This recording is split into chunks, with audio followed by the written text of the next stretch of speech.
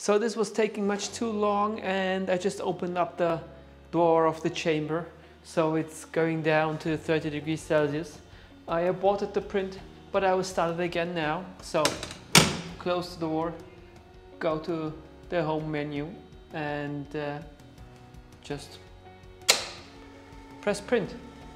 It states now that it's cooling down. Actually, it's on 32 degrees Celsius. And it's going down to 30 degrees Celsius, and it will take around 20 minutes, it states. So 20 minutes. I will just let the camera run, and we will see if this will finish in 20 minutes.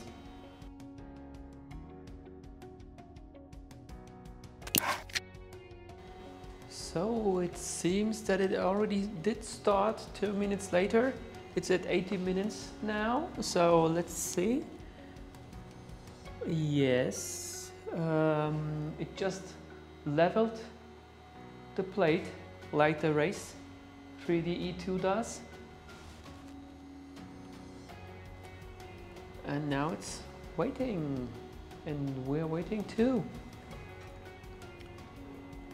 Okay, did go back to the flicker and brush. Let's see what the nozzle is doing. We're at 236 degrees Celsius. It's heating up to 285. Oh, I'm sorry. I have to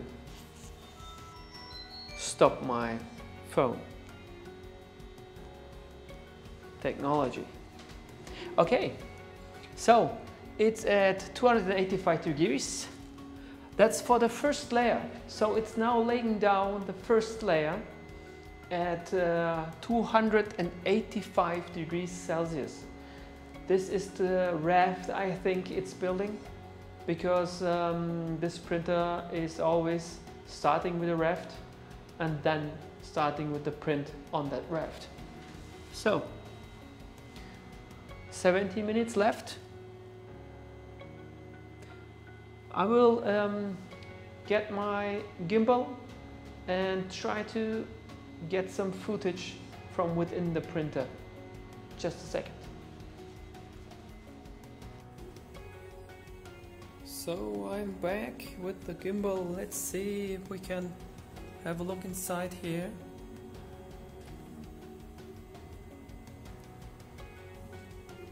As you can see, it's printing the raft.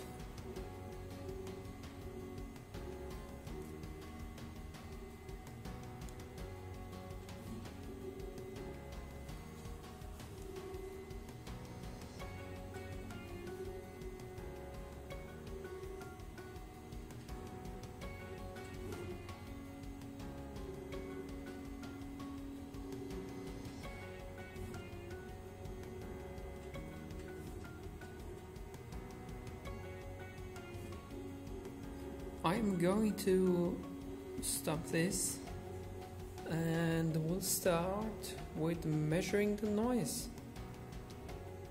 We just looked into the printer with the gimbal, and now we're going to measure the noise coming from the printer while printing. Let's see.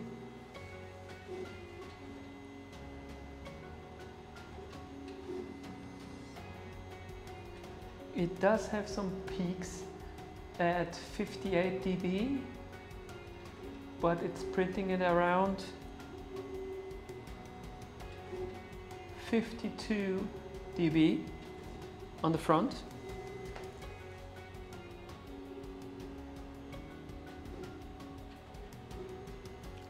(52 to 60 dB on the side.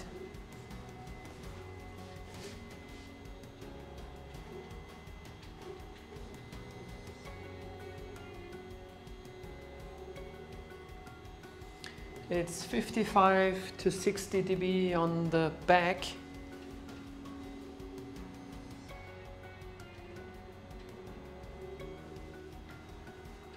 And most of the noise is coming from the print heads here.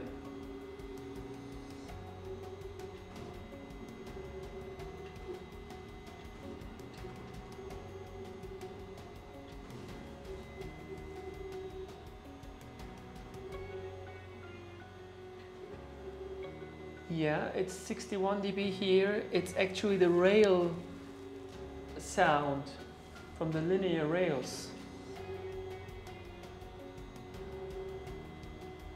60 dB.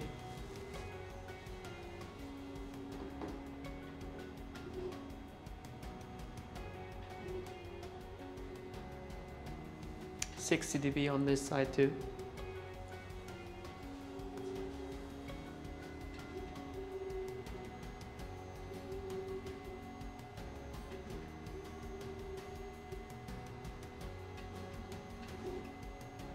On the front, 52 to 57 dB. Okay, so we are going to wait this 10 minutes and get out the print and see how it turned out. It's printing the last layers right now. We have 2 layers left, 1 minute, and it actually did take 20 minutes. 2-minute cool down and 18 minutes print time. So it is much faster than the Raise3D E2. Stratasys is stating that their printer can print 4 times faster than normal printers in the industry. And actually, if we compare the printing time, it's 1/3, I think, around 1/3 of what the Raise3D E2 did take in printing this spinner. We will have to look into the quality now. Let's see, it should stop in, yeah, some seconds now. This is the last layer it's printing. And I will then just get off the build plate and we will compare the 2 spinners.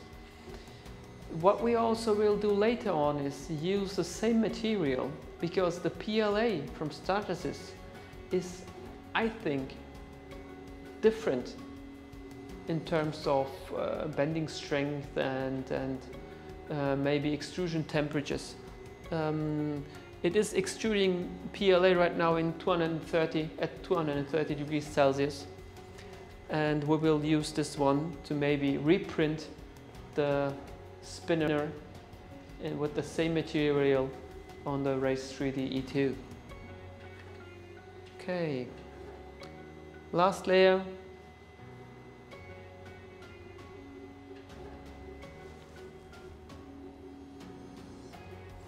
Layer height is 0.25 millimeters. It's the same as for the Raise3D E2. Now it's stopped. It's lowering the build plate, and it will then unlock the door. You see, I cannot open the door right now.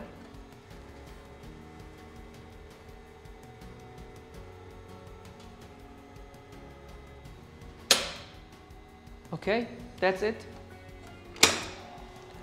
Get out the print. And it looks like this. You can see the raft.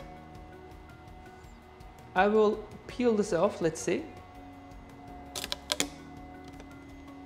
You can do the same thing as with the build plate from the Raise3D, so you can bend this and then get it off, like so. Now, just the first look, it looks good. I will remove the raft and we'll compare it to the other spinner file. Yeah, that's it. We have the 2 parts here for comparison, and as you can see, I didn't remove the raft yet. We have to peel it off, and I know from my other prints that this is actually not an easy task as it would seem.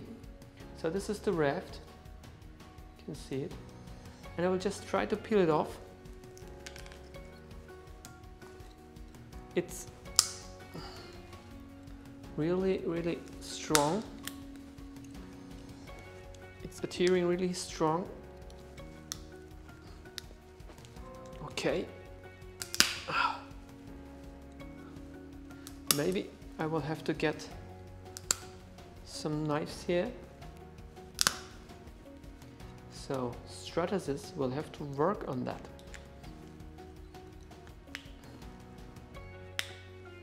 See this? I cannot remove it. I have to try to scrap it off somehow.